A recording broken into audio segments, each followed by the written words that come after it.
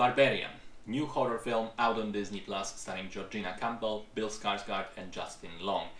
Came out of nowhere and blew me away. Potentially my favorite horror film of the year, outside of maybe Nope.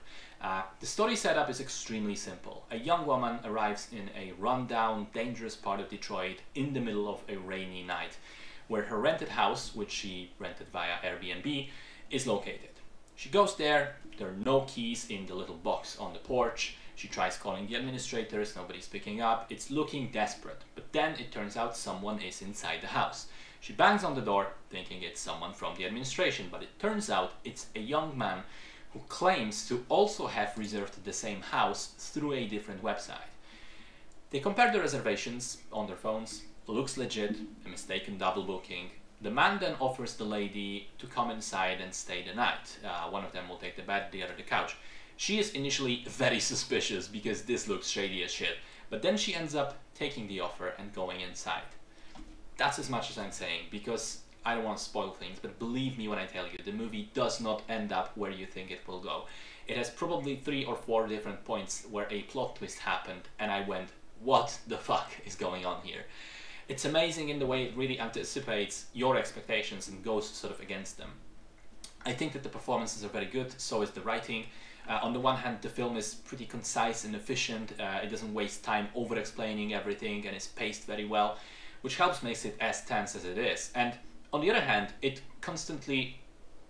Come over here.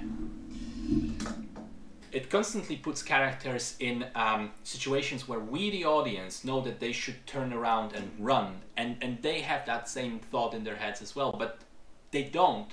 But they have reasons why they don't. It's explained why they do the things they do.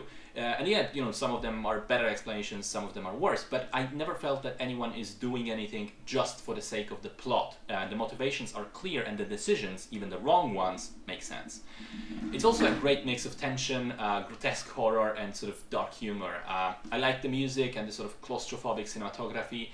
I also like how the movie touches on the sort of degradation of American cities, particularly Detroit, in a way, you know, showing a total downfall of the American dream sold in the decades past. Also, it's pretty interesting in exploring how a man and a woman presented with a similar situation behave completely differently, which the movie even directly comments on through dialogue. How a situation that instills paralyzing fear in a lady can just be an afternoon for a guy and he won't think twice about it. Anyway, it's clever, it's well made, unpredictable and properly tense and scary. Great horror film.